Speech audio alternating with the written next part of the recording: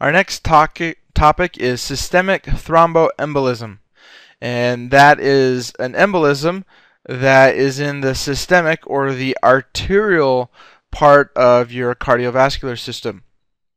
80% of these come from intracardiac mural thrombi. Mural refers to the arteries or to the heart. Intra is within. Cardiac obviously refers to the heart. So that 80% of these come from clots that are inside, or blood clots or thrombi that are inside the heart. 75% of this 80%, so you have 75% come from wall, the left ventricular wall. So, if you have a little blood clot here, a little blood clot here, a little blood clot here, the majority of this 80% come from mural thrombi that are associated with the ventricular wall.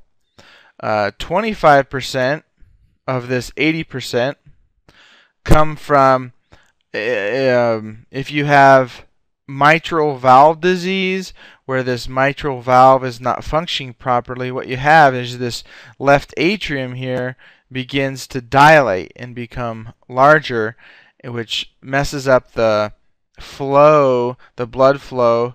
And one of the, according to Virchow's triad, if you remember in the previous videos, one of the ways that blood clots form is through turbulent blood flow or stasis in blood. So as this left atrium dilates, then that is prone to have more blood clots, and so 25% come from the left atrium secondary to mitral valve disease. The remainder 20% comes from aortic aneurysms, comes from valvular vegetations, and from if there's any kind of artery that has atherosclerotic plaques in it, it comes from ulcerated atherosclerotic plaques. Ulcerated atherosclerotic plaques. So you can see that 80% comes from blood clots that are already within the heart, and the 20% comes from just different sources, mainly aortic aneurysms, valvular vegetations, and ulcerated atherosclerotic plaques. So what happens is that in the lungs, in the venous system, when you get a thrombi, if you get a blood clot and then you get a piece breaking off, that usually gets trapped in the lungs.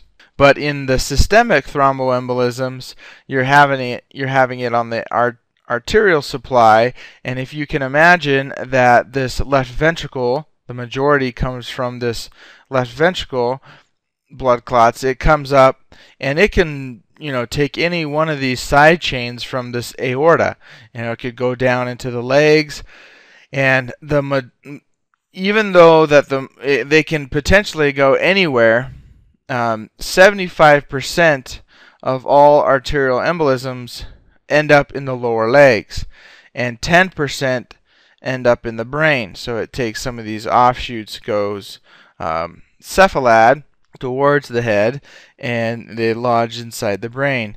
The other sites are in the intestines, the kidneys, and the spleen. So the arterial blood supply can attack any place in the body, but the majority is in the lower extremities, in the legs, and 10% in the brain, and a smaller portion of that goes into the intestines, kidneys, and spleen. And when the thrombi enters or gets clogged in the arterial blood supply of the lower extremities or brain, usually it leads to ischemia. Necrosis happens, and it's a big problem. And just to remind you that sometimes when you get the venous thrombi or the venous embolism, it comes up here through the inferior vena cava or through the superior vena cava into the right atrium. And if you have holes in your heart, if you have ventricular if you have a hole in the interventricular septum or the intra-atrial septum, that thrombi or that embolism can pass right through that hole in your heart and go over onto the left side of your heart and then get shipped out into the systemic circulation and cause a systemic thromboembolism. And that is called a paradoxical embolism. All right, we'll see you in the next video.